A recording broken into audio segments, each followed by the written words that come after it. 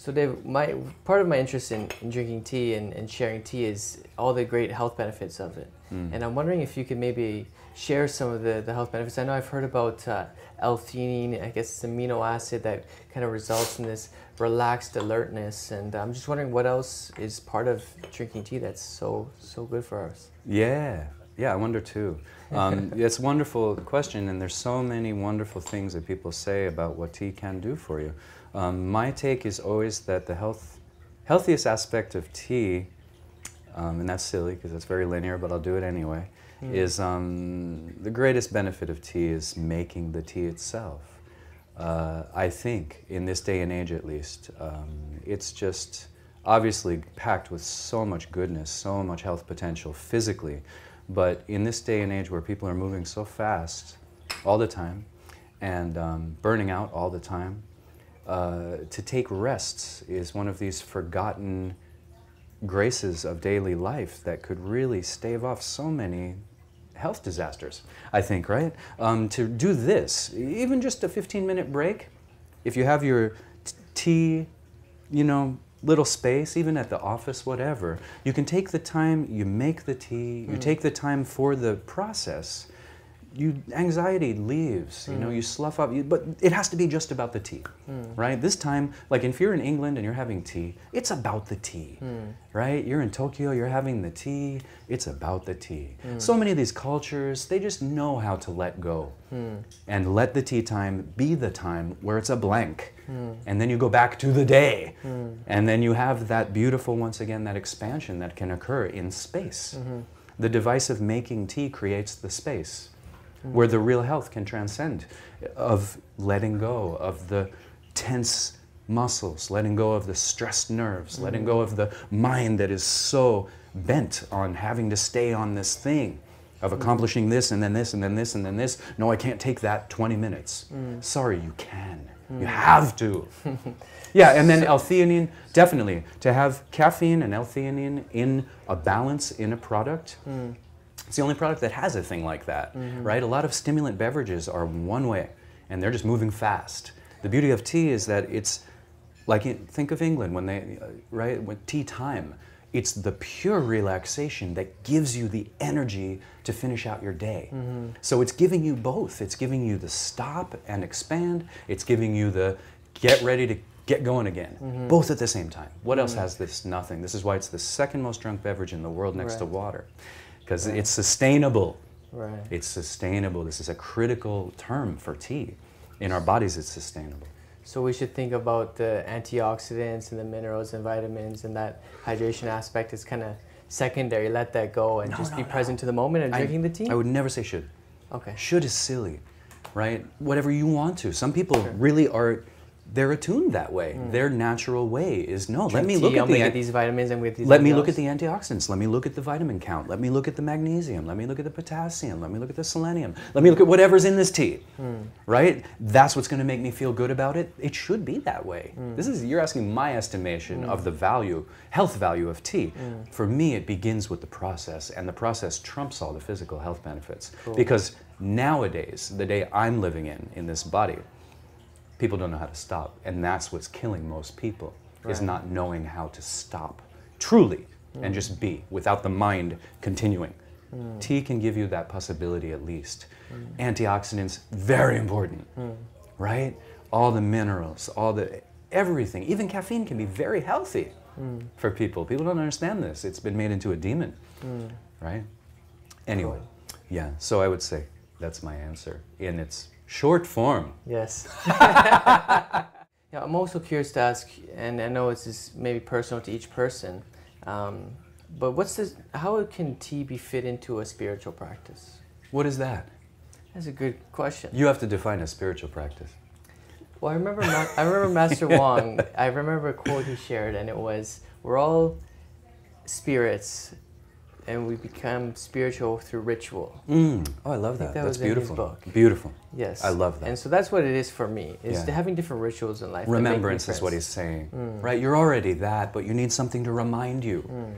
I already knew what clean tea was. I needed Master Wong to tell me why the tea I was drinking was what it was, even though I knew it was something. right? So we need, oftentimes we need a device, right? You're already a spiritual being, if you want to talk in these type of terms. You need something to help you remember that. But what that even means is open to endless interpretations, spiritual. I don't know what that means, right? But the traditions that have encapsulated tea as a way, it's considered one of the ways, right? In Japan, for a good reason, right? And in many traditions around the world, tea is really important for people in their ritual observances of what we call spirituality. Whether you're in Tibet or I mean, you could be, I could name all the places, you already know. So, yeah, I think to me, the spirituality is just coming home to yourself and being aware, because that's life. You're alive. You're spiritual because your spirit is activated, right? And yeah, in a remembrance, like, oh yeah, you remember me, thank you. Now the blessing is you'll be able to see your daily life without so much confusion. I don't really know, I'm shooting in the dark on this answer. Cool. But really, I think coming home to yourself is really what that means. Yeah, why would you whisk a bowl of tea and offer it to the Buddha and offer it to your, your brother in the monastery and drink it yourself, with such reverence? Right? Please allow me to come home to myself so I can really be of service. Beautiful, thank you. Maybe. So they talk about tea culture. Dig it. And tea tradition. You know that's the name of my last business name. Right? Really? Well, it was called Chai Khana, which means tea house in Farsi. Underneath our byline thing was tea culture. Chai Khana tea culture is what we were called. Very strange for a store to be called that. People were like, what is that? How pretentious, how presumptuous, right? But actually there was a reason. But yeah, please go ahead. Yeah, no, so I'm curious, I mean, I know, they say Yunnan province, China, Taoism and Buddhism infuses, all these different cultures where tea comes from, and every religion essentially, I'm sure. Yeah. I'm curious, how does tea fit into these different religions or these different philosophies, and how do we kind of get that out of one cup of tea?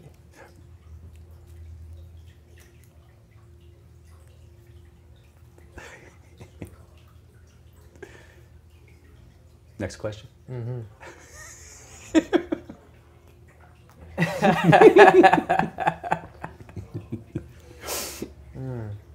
You got it. Thank you. Thank you. Okay, so I love coming into the Hidden Peak Tea House because there's so many beautiful teas, teaware, furniture. And I love just having an opportunity for David to take us around and show us a little bit. So David, could you kind of maybe start off with the different selection of teas that you have? Yeah, like I said before, we pretty much are focused now on green tea, black tea, and pu'er tea in our offerings in the shop, what we're selling retail. The menu still has white teas and oolongs and some herbals and such. Don't have any yellow tea right now. So yeah, those are the teas that you would find in the stores. Quite a selection of pu'er tea mainly, and some blacks and some greens. Yeah. Beautiful. And then outside on your patio and throughout the tea house, there's beautiful furniture. Could you explain maybe a couple of the significant pieces of furniture that you have here? Yeah, well, initially our outlook, of course, was we wanted to have handmade things surrounding us. We're very old world that way. We just want to help remind people what it feels like to be in a really human environment, right? So this is mostly things that machines didn't make out there. You have some very interesting items. One that catches people's eyes constantly as they're walking by our gate is the large burl table that comes from the Himalayan foothills, from the town of Tengchong in Yunnan province, and it's just a gorgeous burl. Gigantic burl piece of wood out of the hills close to Burma. Amazing tea table, just quite a foundation piece and a deep resonance. On the other side of the patio there's a table, and we also have another one inside that's made from shipwrecked wood, from the boat wood from about 300 years ago.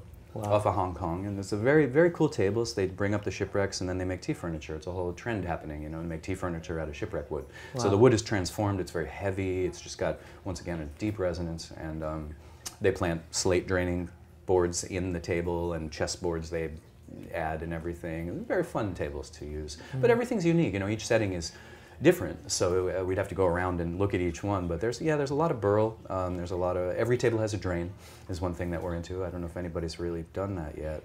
So we set up the whole tea house with drains in every table, so everybody can make Kung Fu tea at their own table. And yeah, everything from garage sales and auctions and such to bringing stuff from China. yeah, got a lot of stuff out there to use. You have a large selection of different teaware, from the I Ching teapots to the cups to the trays and tables. What does someone need to start having their own practice of Kung Fu Cha? If you can maybe guide us through that. Nothing. Nothing. Yeah, in the true essence of Kung Fu. Really, you need nothing to make tea. And you need nothing even to execute Kung Fu tea. If you think you have to have a Yixing teapot, you have to have a pitcher, you have to have anything, then to me that's still a trap of some sort, right? Thinking you have to have it a certain way. I've gone to houses where they had no teaware, but I had tea, but I didn't bring mine for some reason.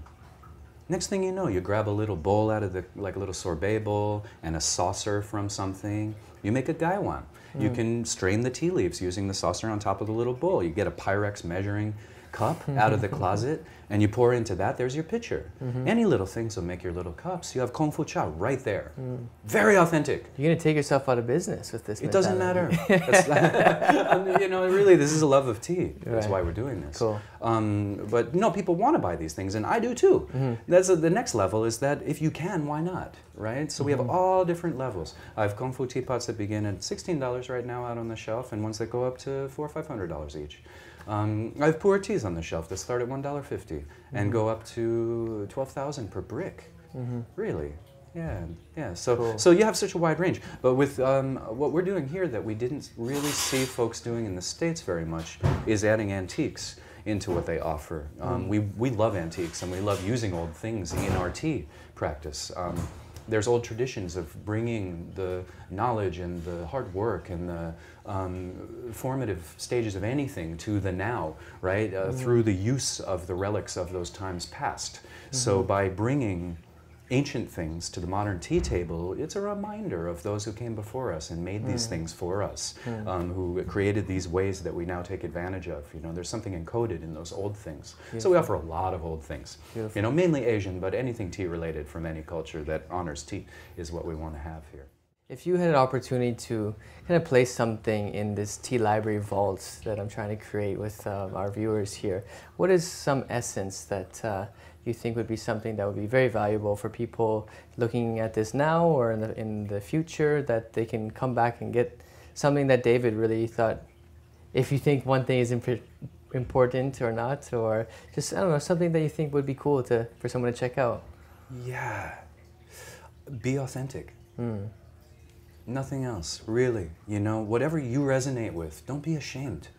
If a styrofoam cup and tap water and a tea bag from some low-grade source is going to give you all that you need right now, that's the holy grail of tea, honestly. But always don't sell yourself short. If you know there's better and you need better, but you're feeling like you got to be poverty conscious about your choice or whatever when you actually could get the quality, then bop yourself out of that maybe, you know, and try something better if you know that's what you need in your life. Cool. Yeah. So I would say, yeah, just, you know, just be authentic and anything.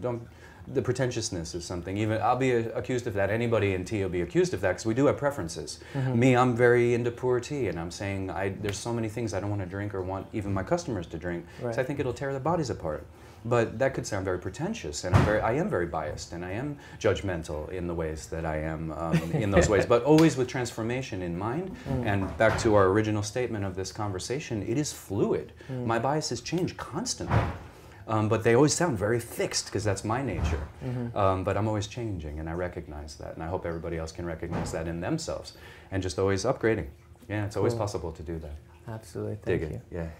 So we like to close off every tea library episode with a question to the audience to create an opportunity for you guys to share some feedback and maybe give you an opportunity to take part in future videos that we'll do. And so the question for today is, you know, what's your tea story? You know, we all have come to tea in different ways and all have different transformations from, you know, taking our first sip. So I'd love if everyone could give an opportunity to write down what something that's happened within, like whatever their tea story may be. We'd love to hear it. David, I just really want to thank you for giving us this opportunity to drink your wonderful tea at your tea house here. And again, look forward to coming down to Santa Cruz sometime and drinking some more tea with you, sir. Let's do it. Respects. Yeah. Thank you. Thanks, Al. All right. Thank you.